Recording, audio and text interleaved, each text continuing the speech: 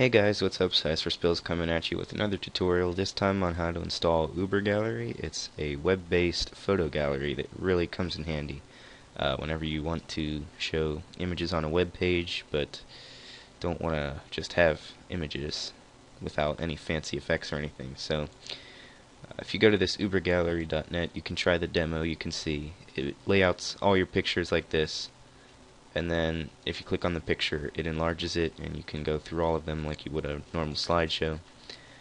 So to download, you're just going to go to the download right here, and you're going to want to download that .zip file. Now once you download it, go ahead and open it and take all those files and copy them to your web server.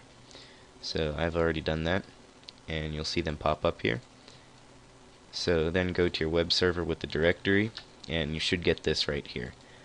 So what you're going to want to do, if you get this email that says, if you get this message that says unable to read galleryconfig.ini, please make sure that the file exists.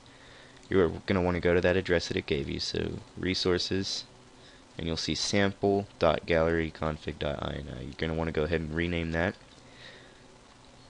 Get rid of the sample before gallery and refresh. And now you should get the installer. Now you're going to need write permissions depending on what operating system your Linux if it's Linux, Windows, whatever your web server is running.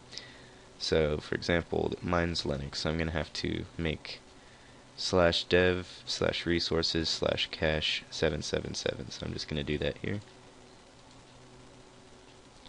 No images found. Please try uploading some images. So I'm going to go ahead and go on from here. You're going to need to go into your gallery images folder that came with the UberGallery download, and this is where you're going to want to insert some images. So I'll be right back. I'll put some images in my web server and then I'll show you what it says. Alright, I'm back and I got a bunch of pictures here that I wanted to upload, so I'm going to go ahead and copy those over to my web server at this time. Once it is done uploading, you should see them appear in the UberGallery page after refreshing.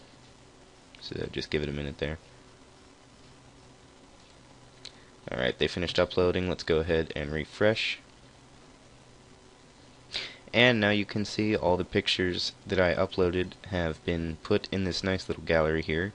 No code required, just drop them in that folder and they should upload, and you can make them bigger and go through, and yeah. So that's pretty much UberGallery. You can modify this to your own personal needs. You can install themes and you can do other things like that. But if you really do want to get in depth with it, visit ubergallery.net and there's all the information that you need to know on there. Thanks for watching and see you in the next video.